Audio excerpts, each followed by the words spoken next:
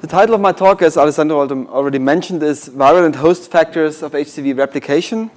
And since I expected not to find many HCV specialists here, I will start with a broader introduction, and I try to get you back into the details with some more broader conclusions in between. So HCV causes hepatitis C.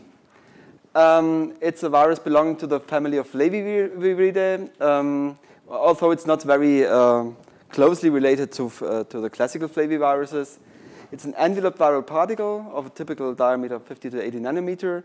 It has taken years, or let's say decades, to make pictures of this virus because it's hardly be concentrated from human serum, and also not very highly concentrated in cell culture.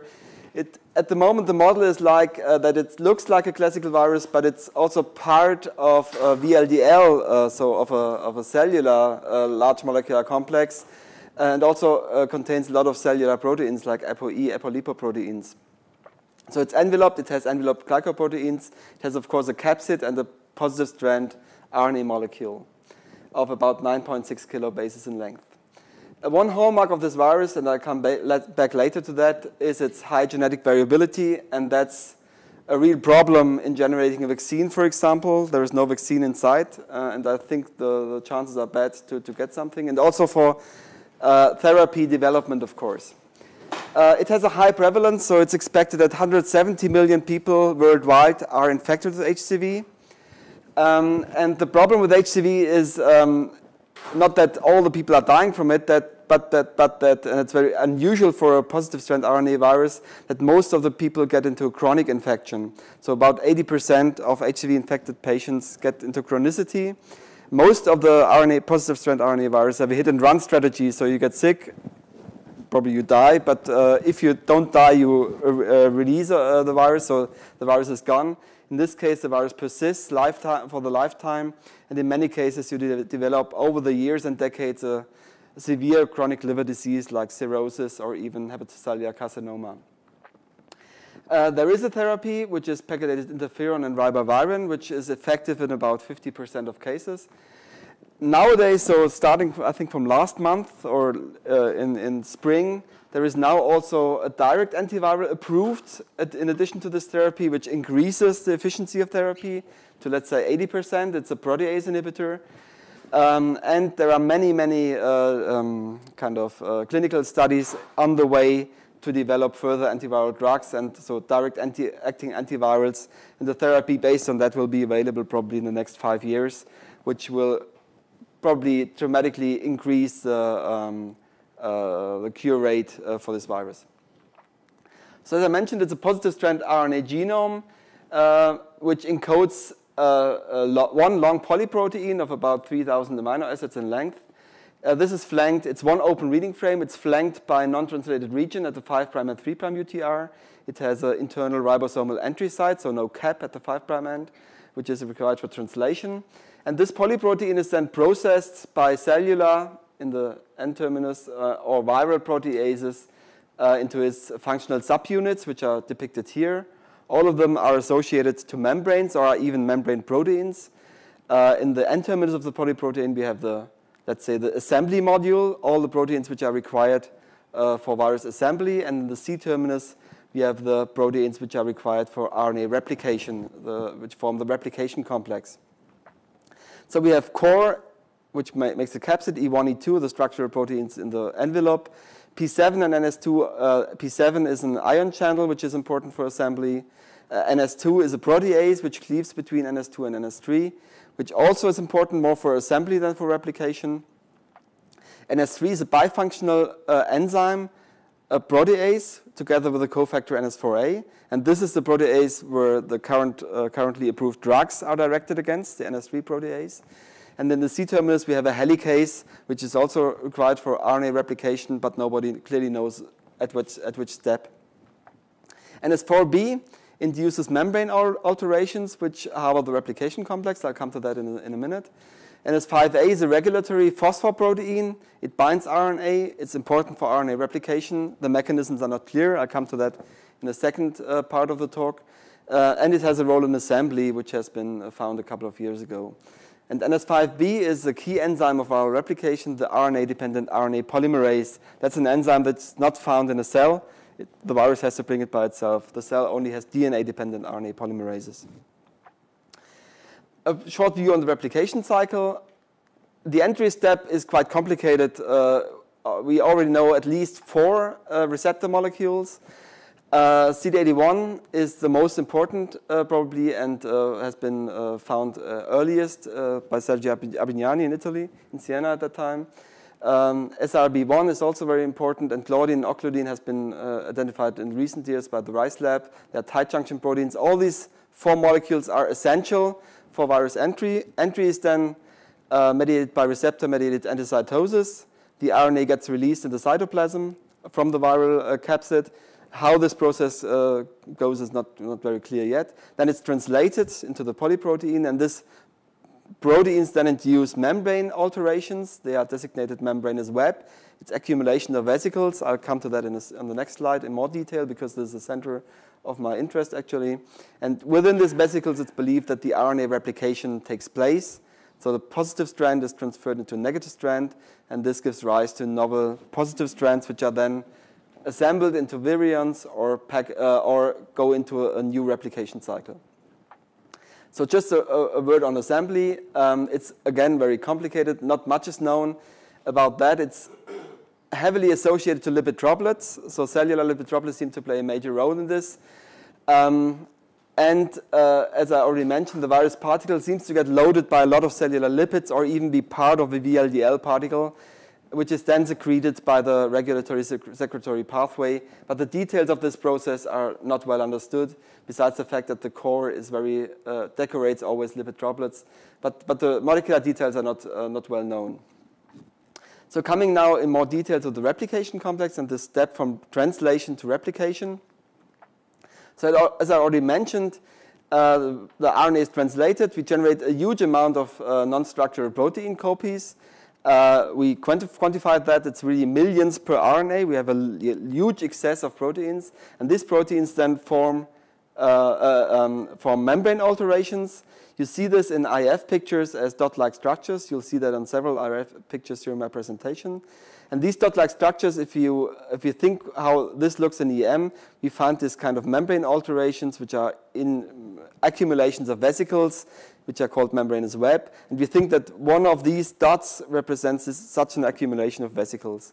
And when you now look at the molecular composition of such a vesicle, this is depicted here, but that's only a model, I have to say. So we think it's covered, I think that's here, by many copies of the non-structural proteins. This was part of this quantitative analysis. Several hundred copies of the proteins are in there. We have a limited amount of negative strand, because we only find, let's say, 100 to 1,000 negative strand RNA molecules per cell, which means not each of these vesicles can harbor a replication complex. So this is a very limited component, and a couple of copies of positive strand RNAs. We furthermore found biochemical studies, and this suggests that it's a vesicular structure. There has to be an opening, because NTPs, nucleotides, have to get in for RNA synthesis. And biochemically, it's protected from proteases and nucleases, so there seems to be membrane shielding which protects the RNA from degradation and the proteins. And it's a detergent-resistant membrane compartment. This model is also in part derived from EM studies, which has been done in Ralf Bartenschlager's lab on a related virus, which is dengue virus, where he made, Ralf and together with his co-workers made a very dedicated study on the replication complex of dengue virus. And here you see these vesicular structures, which are invaginations from the ER membrane, and which indeed had an opening where the RNA can get out. And this is a picture where the RNA is packaged into virion. So whenever you have some spare time, I can only advise you to have a look at that paper and the movies in this paper. It's really nice. In case of dengue virus, these structures are very clear and kind of distinct. In HCV, it's much more difficult, and this is a more recent work of Ines Romero-Bry in Ralf Bartenschlager's lab, looking at an EM picture of a virus-infected cell early after infection, 16 hours. And at that time, you see already a large number of double membrane vesicles, So they don't have an opening, and we don't know what their role in replication is. It's just that a lot of them are there. We have swollen ER structures and invaginations of the ER, which come closest to the model I presented to you before.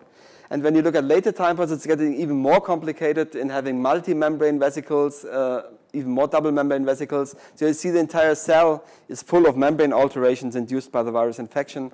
But we, at the moment, have no clear idea how to link these different complex structures to viral replication. And Alessandro spends a lot of his time in visualizing viral RNA, and that's also a big issue in HCV. It's really hard to see where the RNA is and in which of this vesicle really replication goes on, particularly on the substructural level. So there is still a lot of work to do in this regard. In my talk, I will focus on two aspects. First of all, the cell culture models of HCV, and in the second part, I will spend some time on host factors in general, and particularly on one lipid kinase, which we identified as RNA screen, which is an important host factor of HCV replication. So coming to the cell culture models, as I already mentioned, this picture only depicts 6 genotypes. We now have 7 genotypes. We have a high variability of the viral genome. Genotype 1 is the most important in terms of disease. So most people are infected with genotype 1, and it's the most difficult to treat. With IFN-based therapy, it's only 50%. With the new antivirals, probably it will get better. And between these genotypes, we have 30% nucleotide difference. That's really a lot. You know, we have 97% identity with chimpanzees. So even between the subtypes, it's really a huge variability. And even within one genotype, we have 20 to 25% nucleotide difference between subtypes.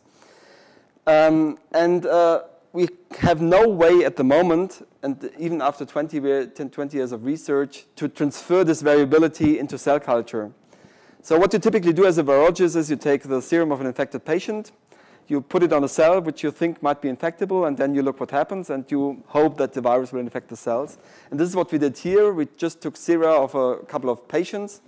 And this was, at the time, I'll come to that later, where we know how a cell looks like that can be infected. So after a cell culture model has been established, and this is the kind of the positive control, a virus generated in cell culture, which really efficiently infects the cell and replicates in the cell. But when you just take 20, 50 sera of infected patients and put them on the same cells, you know replication should go on, almost nothing happens. So this is the baseline, the cutoff, and you see a little bit going on, but when you pass it to cells once, everything is gone. So you cannot just take a patient serum and amplify the virus from this in cell culture. That's not as easy as this. This is for many viruses, but not for HCV. And it has been very, very difficult to get a system going, as Alessandro already mentioned of my work, to get any system going on, and it took a couple of years. So to summarize this, infection of cultured cells with naive virions taken from patients is extremely inefficient and still is, even if you take primary human hepatocytes, which might be, of course, the closest thing you can find to the human body. One of the surrogate models which have been developed so far, I don't work with that, and I just want to mention it, are so-called pseudoparticles, which can be used to study early steps of infection. But in fact, they are not HCV particles, but retroviruses, typically HIV particles, which are just loaded with the structural proteins of HCV. And so you can kind of identify receptors or characterize receptors using these pseudoparticles. But you have to be aware it's retroviruses produced in 290 T cells which have the structural proteins. You can't study replication with those. And the two models which have been established to study replication are depicted here. These are modified viral genomes. One is a so-called replicon model. This is the one we established in 1999, which was the first model ever to study RNA replication. And it took another 6 years to get a virus running in cell culture, to get the whole life cycle in cell culture represented. And these two systems I will introduce now in a little more detail. Just technically, all these systems are based on a cloned viral genome. and it has been shown by many studies now that due to the variability of the genome, you have to go for a consensus sequence. So you take a consensus sequence from one particular patient, just sequence 10 genomes from a patient, and you derive a consensus to avoid mistakes which might be present in one or the other genome. Most of the genomes, individual genomes, might be dysfunctional you have in a patient, and this is the way to get out of that. So this is a cloned plasmid, a cloned sequence in a plasmid, and then you make in vitro transcripts of this cloned sequence and make either viral genomes or replicants. I'll come to that in a second. And this in vitro transcripts, this should represent viral genomes as they are in the viral particle. So you just generate them in vitro, and it's a defined sequence. That's a major advantage, of course, compared to a population from a patient. And then you just transfect these in vitro transcripts into suitable cells. In HCV, it's mostly HH7 cells, a human hepatoma cell line. And then you, either when you have a replicon, you can measure reporter activity. If you have a luciferase gene, if you have a selectable marker like this, you can select for persistent replication. Or if you have a virus, you can go for infectious virus and transfer this to new cells to look for infection. So all these systems we are nowadays working with are based on this kind of strategy, cloned genome, in vitro transcripts, and then transfection of these transcripts, and measure replication by reporters or going for infectious virus. So as I mentioned, the replicon was the major breakthrough more than 10 years ago now. This was based on a genotype 1 isolate called CON1. However, when we start with this isolate, and we replaced the structural proteins of the virus by a selectable marker gene. And the idea was, if we transfect this to a cell and select with a selectable marker, only those cells would survive which have virus replicating. And this really holds true. We got these stained cell colonies. We got a very, very tiny number of cell colonies with this wild-type genome.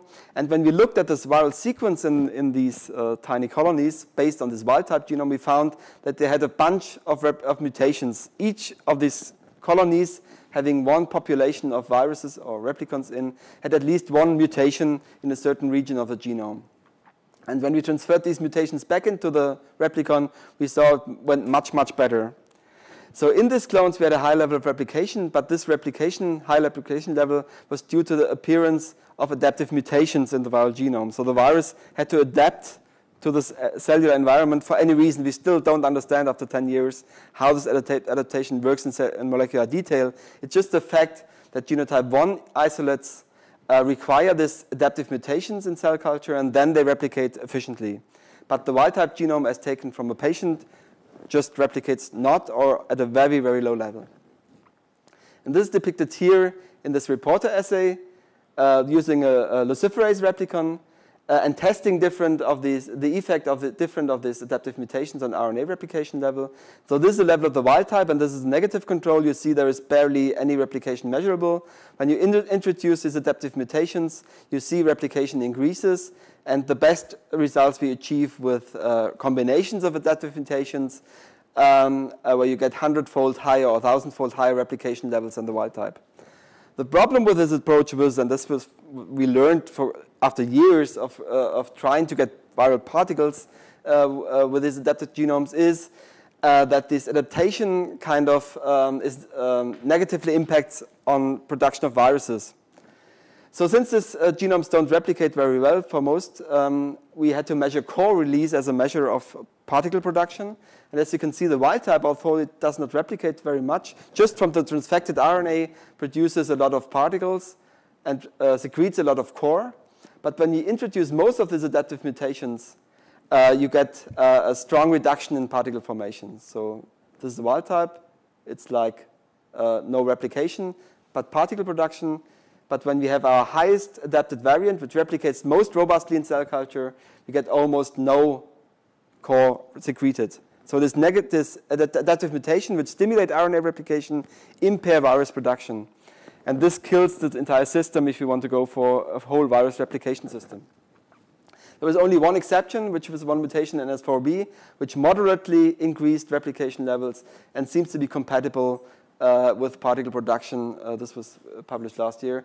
Still, this is not enough to get a virus robustly replicated in cell culture. It will not spread. You can produce some viruses, but they won't spread. This only changed with the appearance of one particular isolate, which is termed JFH1, which was cloned from a patient with fulminant hepatitis in Japan. So this is for Japanese fulminant hepatitis. This was cloned by Takashi Wakita in 2003. Initially, it was shown that it replicates very efficiently without adaptive mutation, and later it could be shown that this genome indeed is capable of producing infectious virus. And this can infect cells in culture as well as animals. The only animal model, by the way, is a chimpanzee or mice, chimeric mice having human liver tissue. And in all these systems, this virus is infection. So this was the first true whole virus life cycle model. And it was further improved by the replacement, and this is a kind of an ironic situation.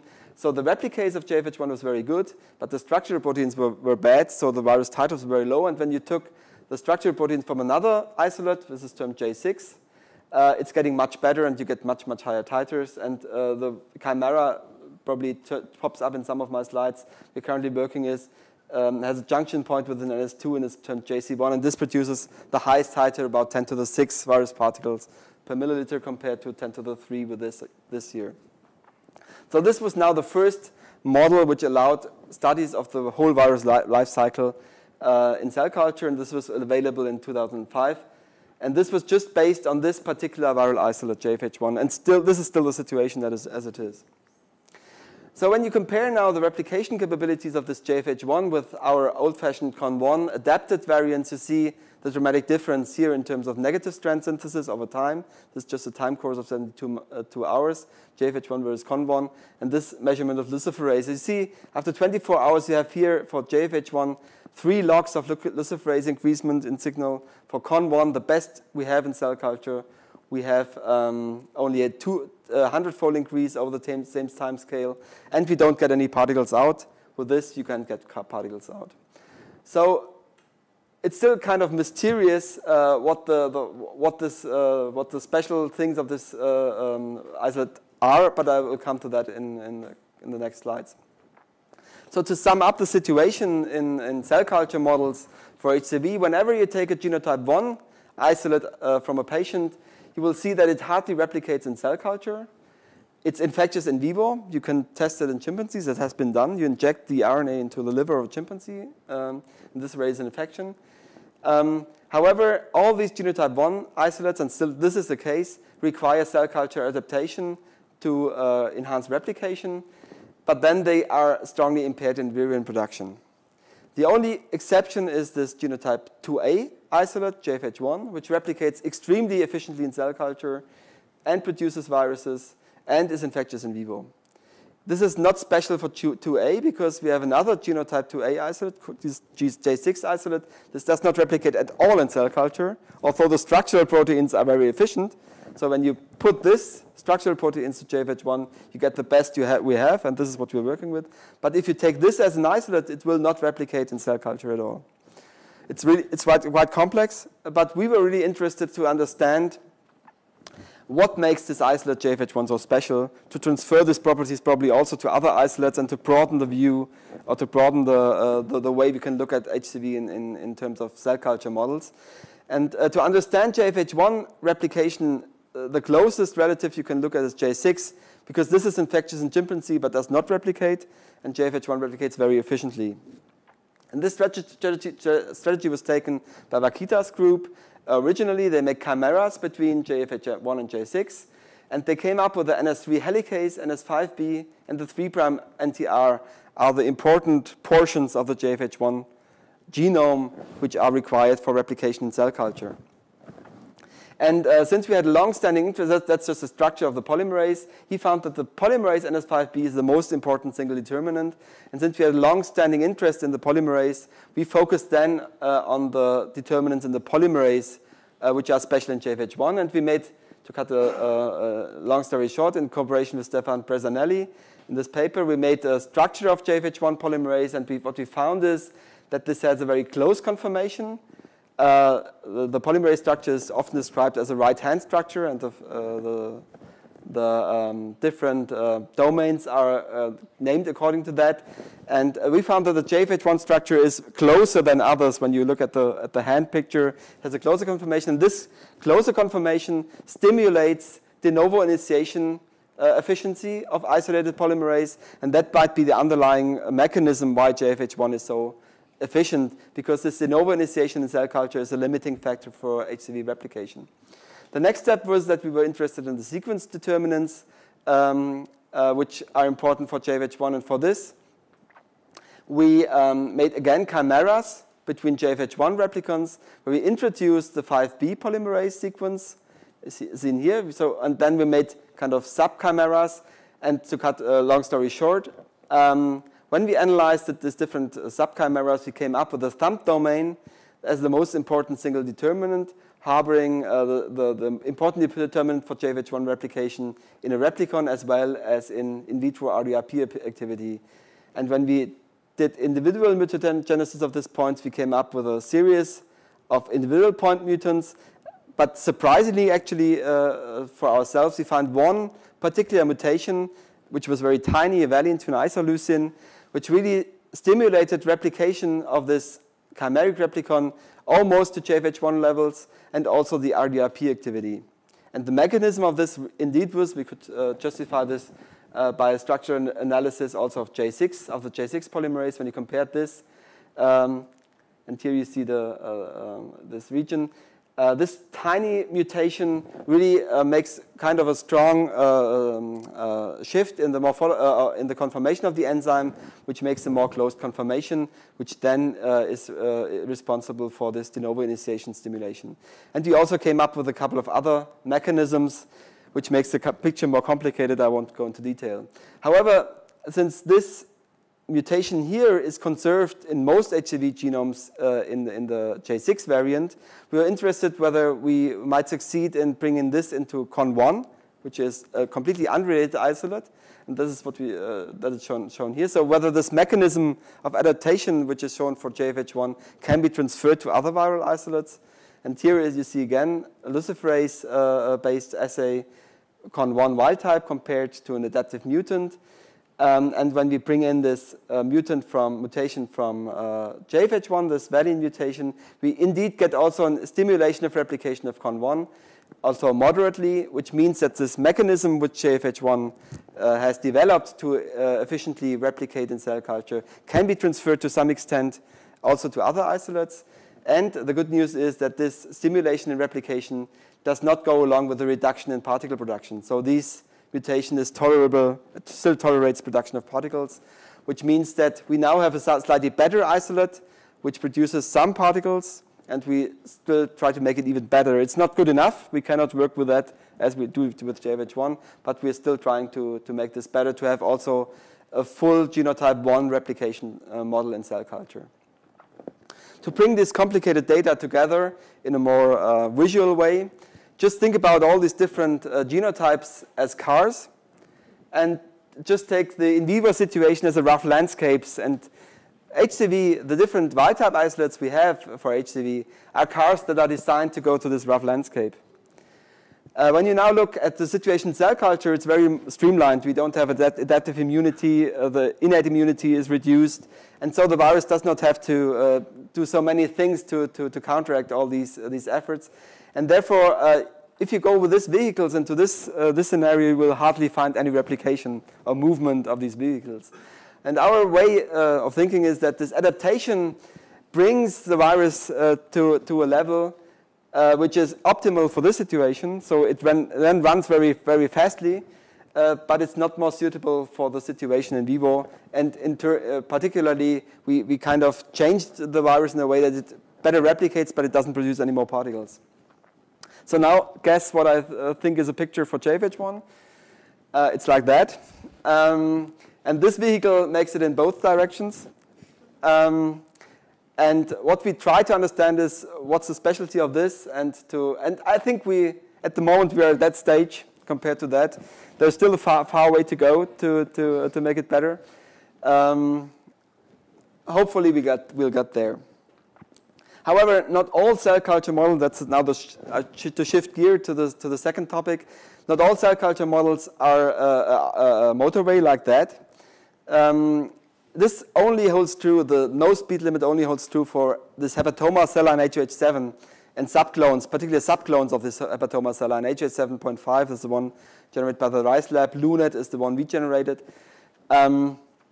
Typically, normal HH7 cells, and there is huge variation, I'll show you in a second, go a little worse, and there is a bunch of cell lines, including primary human hepatocytes, including other human hepatoma cell lines, including mouse embryonic fibroblast 293 T cells, which support replication to a low level, but not very efficiently. And most cell lines don't support HCV replication at all. And we are far off understanding why this is. Just a couple of examples. So this is the view on HH7 cells. When you look just at different passages of HH7 cells, we see differences in 2 orders of magnitude in replication efficiency. These are all generated in our lab. When you look at subclones of HH7, these are actually cured replicon cells, you see also very, very huge variation, and you see that there is one outstanding subclone. This is this LUNET clone, how we called it, which is 100-fold more permissive for HCV replication than others. I spent several years to identify the determinants for that. I gave up. I no idea why this is. It's just a description. For entry, the determinants are very clear, and this is something we struggled about when the virus infection model was first established. We found, although replication is very efficient in our LUNET cells, RNA replication, we could hardly infect many cells, let's say 10%, whereas these HH7.5 cells developed by our competitor were fully infectable. And the simple solution was that when we looked at the surface level of the main receptor of HCV, CD81, it's very robust in HH7, and in LUNET it's very moderate, and we have several subpopulations with low expression. So in this case, it was simple. When you express CD81 in these cells, you get a full infection of all cells in the culture. For all the replication factors, it's much more difficult. And there are, of course, 2 phases of host factors involved in viral replication so far. And research is expanding on this. We have several hundred publications on host factors, although we understand the mechanism of the fewest of them. So the one side of host factors is host dependency factors. Many of them have been brought up, particularly by siRNA screens. There are also some very strange host factors, like a microRNA, which is a proviral factor. The second phase of host factors are pathogenesis and restriction factors. We also know a lot of those, which have also been brought up by RNA screens and microarrays. For example, we know that HCV induces ER stress. We know that interferon-induced genes interfere with viral replication, and so on. And of course, we wanted to expand our view on host factors interactions like others did, also with an siRNA screen. And this is the second part of my talk, where I want to spend the last minutes. So what we did is we focused in this screen on human kinases, on 719 different kinases, just to go roughly through it. In the end, we ended up, after validation, with 13 validated kinases, and these are shown here. And one of the most important, or the most robust was a lipid kinase, which is termed PI4 kinase 3 alpha. And at the time when we identified this candidate, we didn't know that 8 other siRNA screens came up with the same candidate. So that's, on one hand, a good sign, because it lets you know that this is a very important host factor, because it came really up in every siRNA screen which has been proposed. The bad news is that the competition is high on this project, of course. PI4 kinases, there are 4 different isoforms of them. They convert phosphatidylinositol to PI4 phosphate. And this is a precursor of PI4-5 bisphosphate, which is an important signaling molecule. There are 4 isoforms of PI4 kinases. 2 are the Roman 3 and 2 are the Roman 2. The 3 isoforms are alpha, which is ER resident, and the beta, which is Golgi resident. I don't want to talk about the other ones. The alpha isoform, which is ER resident, is a 230 kilodalton protein. There have been some reports about additional roles of the beta isoform, which is Golgi resident, but we could not get any data into this direction. So we were interested in 3 different aspects of this protein. We wanted, of course, to know the mechanism of action, and we focused on its interaction with viral proteins, on the synthesis of lipids, and on its impact on the replication sites of the virus. First, just to convince you how important this protein is for viral replication, when we silence this protein, and this is just a measurement of RNA replication with the reporter virus, when we silence these proteins, we reduce replication level as efficiently as we do with the siRNA directly against the viral RNA. So that means without this protein, you don't get any viral replication. We don't have this effect for a related dengue virus, which means that this protein is important particularly for HCV, but not for dengue. However, antiretroviruses have been shown last year in a Cell paper to be dependent on the beta isoform, which is the closest relative to the alpha isoform. But they don't require alpha, but they require beta. So when we looked for the impact or looked for mechanism of action, we first focused on the replication sites. And as you can see here in IF already, this is a non-targeting shRNA as a control. This is a typical view of viral replication sites, although we use an expression system in this situation. So this does not replicate because when we silence PI4 kinase, we would reduce replication and could not see anything. So in this case, this is typically what we expect for naive replication sites. When we silence PI4 kinase, we get big cluster accumulating here for viral non-structural proteins. At the ultrastructural level, with this expression model, we see the same as for the wild-type replication. We have an accumulation of membranes which are very diverse, multi-membrane vesicles, double-membrane vesicles. After silencing of PI4 kinase, the situation gets very different. You see these huge clusters of membrane vesicles, which might corroborate these huge structures here. But the individual vesicles in these clusters are very homogeneous in size, much smaller compared to the wild-type situation, but very, very homogeneous in size, which brought up the idea that the PI4 kinase might act primarily by lipid it's synthesizing, the PI4 phosphate, which might modulate the membrane rearrangements induced by HCV. And therefore, we looked what happens to this lipid, to the product of PI4 kinase in presence of HCV. And this is what you see in non-infected cells. PI4 phosphate is primarily located to the Golgi. This is this cap-like structure here. However, when you infect with HCV, you see this is NS5A, so these are infected cells. That first of all, it seems that the lipid gets much more. This is after 36 hours. And second, the lipid gets redistributed in the cell. You find it at other places compared to non-infected cells. We corroborated this by a biochemical assay. This is a so-called PIP strip. And in the quantitation, we find that the PI4P levels are increased up to 4-fold in presence of HCV. So HCV seems to increase the amount of PI4 phosphate or induce the PI4 kinase. And to get a closer view on that, we also looked for the levels of the protein in the cell, but we didn't find any impact on HCV on PI4 kinase abundance, which means indeed that this suggested that the virus really induces the activity of the enzyme. We also confirmed this in patient material. So these are consecutive sections of frozen liver tissue. This is the HCV negative patient, just using 2 different antibodies against the viral proteins. However, when you look in chronically infected HCV liver in this liver tissue, again, consecutive sections, you see that there are nodules where you can clearly detect viral antigen. And interestingly, in the same regions, we also see increases in PI4 phosphate level, which means that this increased PI4 phosphate level is not an artifact of cell culture, but you really can also see this in infected patients. To get a closer look at this possible induction of the lipid synthesis by HCV, we developed an in vitro model based on purified PI4 kinase, which we got from Novartis, and the purified viral proteins, NS3, NS5A, and NS5B. We just use PI substrate with radio-labeled ATP, extract the lipid after the assay, and measure the incorporation or synthesis of PI4 phosphate by lipid scintillation counting. And we just use the PI4 kinase with different amounts of viral proteins in presence and absence of a specific inhibitor. And we do get activity of PI4 kinase in this assay, which is inhibited by wortmannin.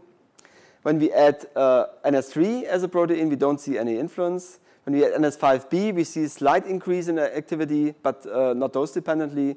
But when we at NS5A, the viral protein NS5A, we get a robust induction of PI4 phosphate synthesis by PI4 kinase in vitro, suggesting that this is the underlying mechanism, so that the NS5A directly activates PI4 kinase, and this results in higher PI phosphate levels in the cells. So this is what we see when we knock down PI4 kinase, and here we expressed two different genotypes, T2A and 1B. And here you see the silencing controls. This is the pattern P56, P58 of the wild type. And when we silence PI4 kinase, we get a shift to P58, to hyperphosphorylation in both situations, for genotype 1 and genotype 2.